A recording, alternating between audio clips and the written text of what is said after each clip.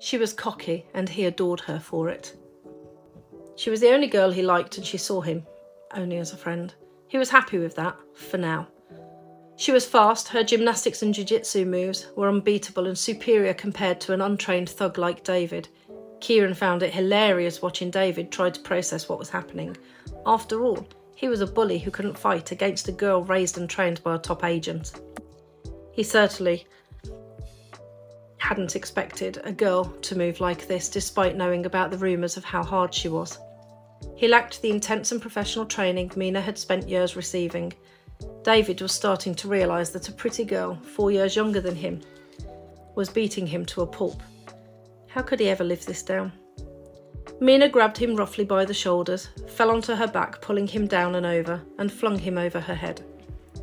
He landed on his back, winded and choking and gasping for breath.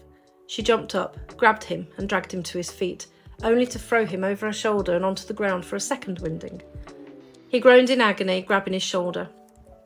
This time she waited until he weakly stood up of his own accord. His lip was bleeding, his eye was already starting to turn a fruity shade of purple and black, and his entire back and chest area hurt. He hadn't been able to land a single hit on Mina, and he stared at her in terror. "No more," he whimpered, trembling with fear. "Oh, just finish him, Mina," Kieran laughed. Mina took a step forward as David backed fearfully away. He had been aggravating her for months, and she wasn't about to let him off the hook that lightly. He hadn't even taken much punishment. It was too pathetic. She was just about to take hold of him again when a police officer showed up on a horse. He wore the same red uniform that the army used, with black spots on, except for the word police was stitched on the upper left chest and right arm area. The police officer glared at them. Mina stared intently into the dark eyes of the horse.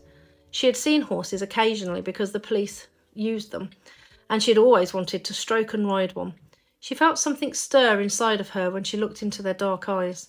The way the officer was staring at Kieran concerned Mina, and she squinted her eyes, trying to read him better. Lee had taught her some scientific techniques on how to read a person's body language to see if they were genuine, and she could use her own ability to see a person's energy to know when they were lying. The officer's energy was not good. He was a shadow person. "What's going on here?" he asked with authority as he approached.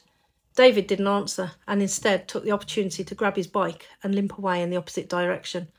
"Coward," Kieran shouted.